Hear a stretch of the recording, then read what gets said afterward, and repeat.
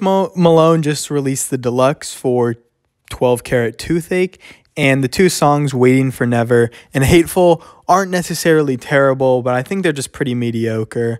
They are songs that could have been on the album, but I think to me they're pretty like boring, and they're just kind of like generic songs.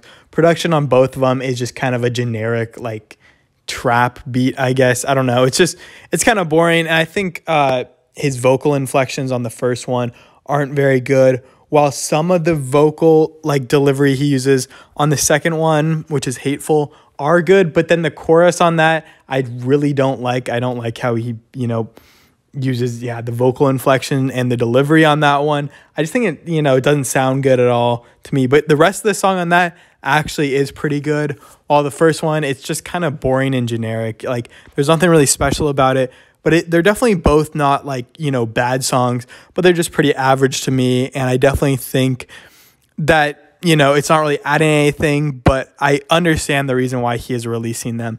12 Carat Toothache projections were really low, which, I think has been a common thing. Kendrick Lamar sold really low. I'm pretty sure Harry Styles sold kind of low.